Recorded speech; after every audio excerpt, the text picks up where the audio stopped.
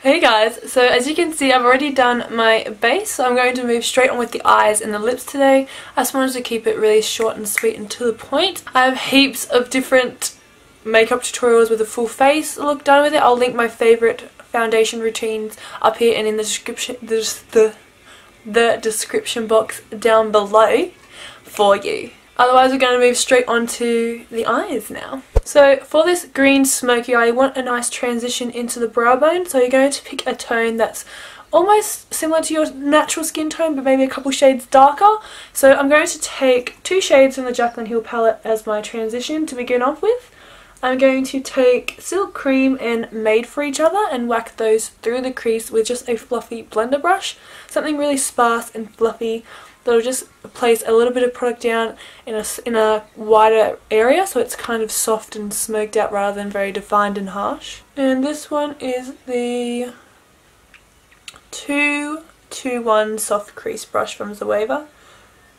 And as you can see I start out here and then just blend whatever is left through the crease. It's going to be like a smoky eye today, so no precise lines really, just all and blended, so I want it to be really blended today.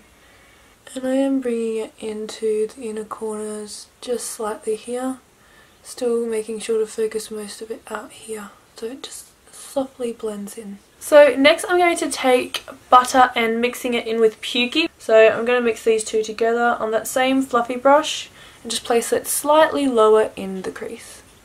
And I'm starting again on that outer corner and blending it through to the inner corner through the crease. And now just taking Pukey, I'm just deepening up that shade a bit more, ever so slightly in the crease. Still making sure it's in the crease, not too much on the lid. I mean, if you do get it on the lid it doesn't matter, but try and keep it in the crease as best you can. It does actually really nice on its own, like if you chucked like a mustardy yellow on there, it'd be such a nice summery look.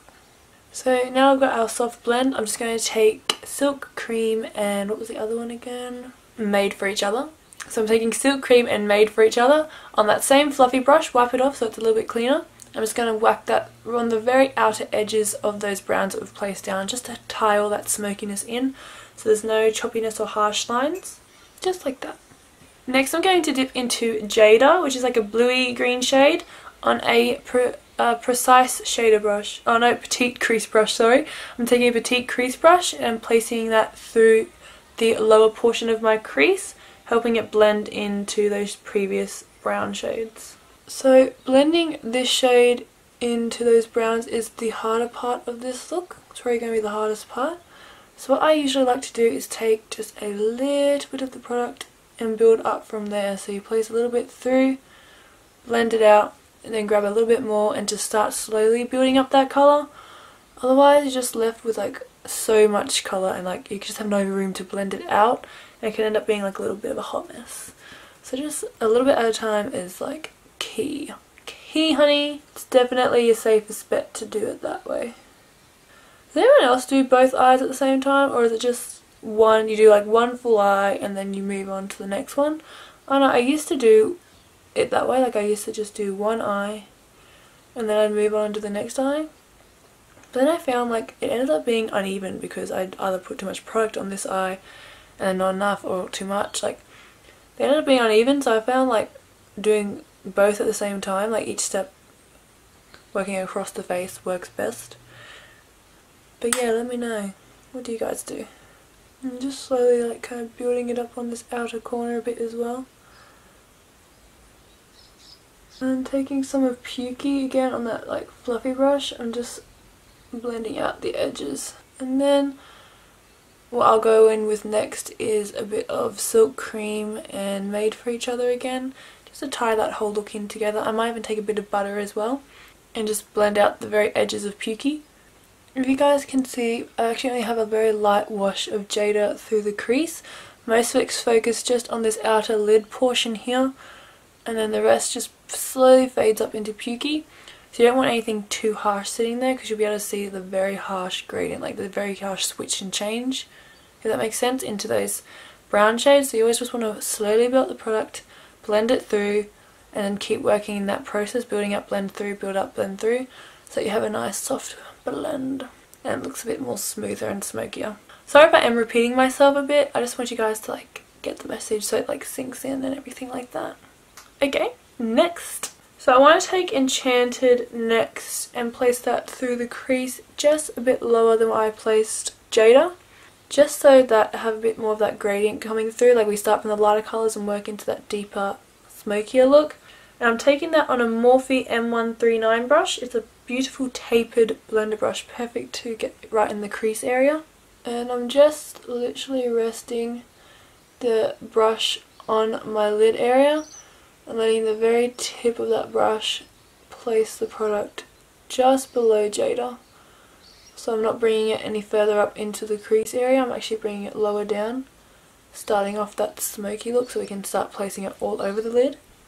But yeah, I first of all pack it on the outer corner and then just start working it through that lower crease.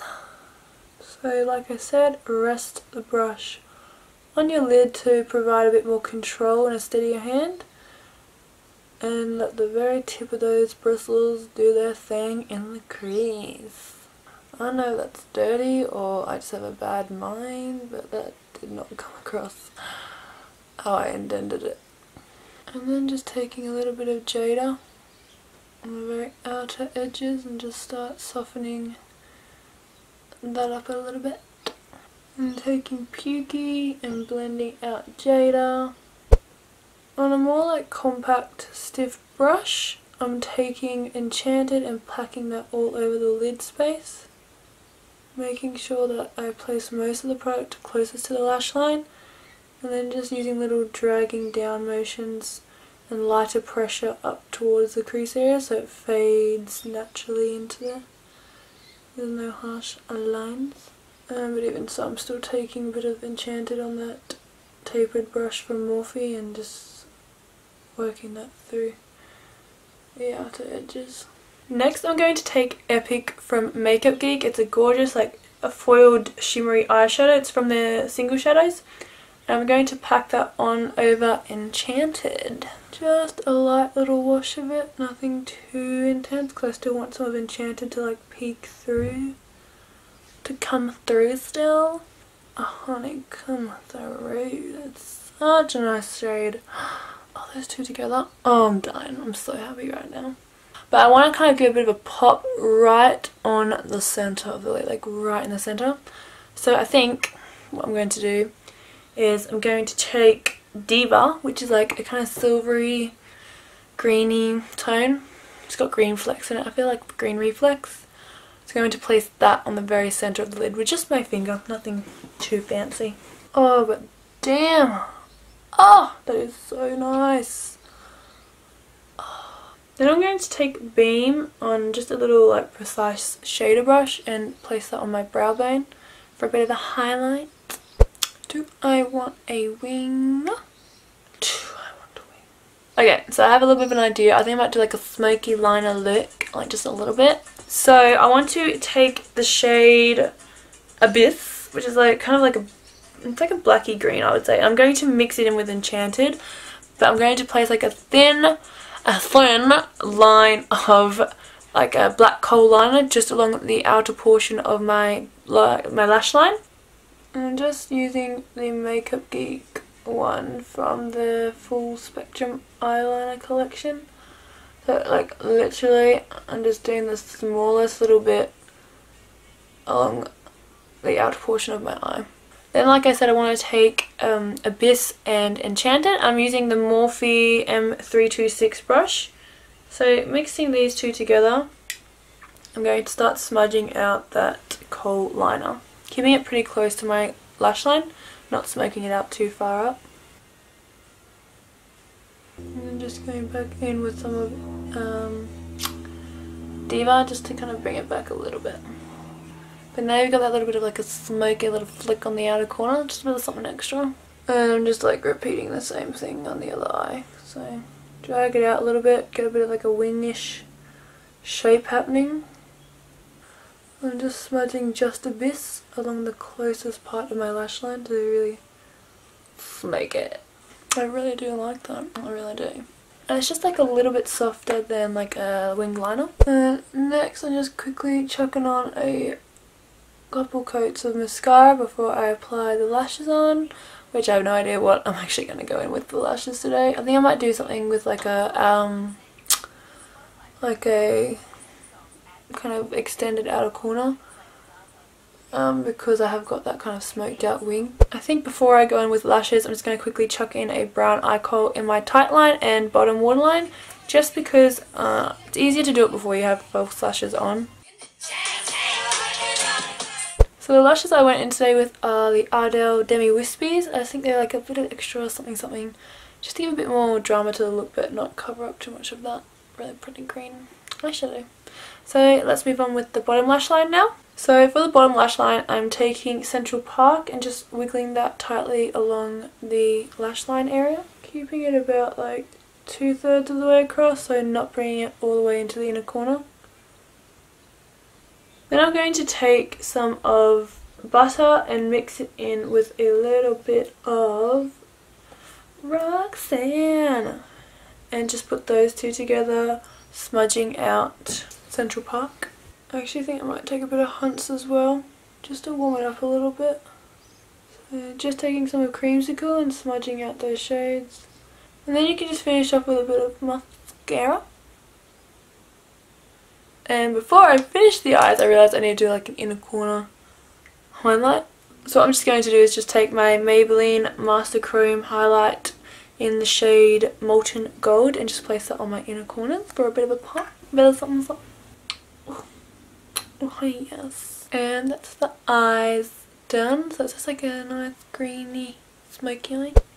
So for lips, guys, I'm going to keep it like nude because that's what you requested. So I'm going to do my classic nude lip. So I'm going to take my eye kohl from Makeup Geek. It's the espresso shade. So I'm going to line my lips and then I'm going to fill them in, not with Pale Plethora. I think I might use Commando from Kylie Cosmetics and use that to like meet my lips, like a bit of like a nude shade. I always like to kind of like blend in the liquid lip into the what do you call it, like liner, the lip liner. Otherwise it can look a little bit funny if you have like stark outlined lips. I mean, like, I'm just not down for that look, but each to their own. And I feel like just for a little bit of like a glossy touch to the centre of the lips, I'm going to take my Dose of Colours Undressed Lip Gloss and place that on. And this concludes today's makeup look, guys. I really hope you enjoyed it and got a few tips and tricks from it. If you do have any requests at all that you'd like to see in my next videos, please make sure to comment them down below in the description bar or message me on like Instagram, like DM me or anything like that if you do have any ideas or requests that you would like me to recreate or create for you. Otherwise, guys, I'll see you in my next video. Have an amazing day. Thank you so much for all your love and support and I'll see you soon. Mwah! Bye!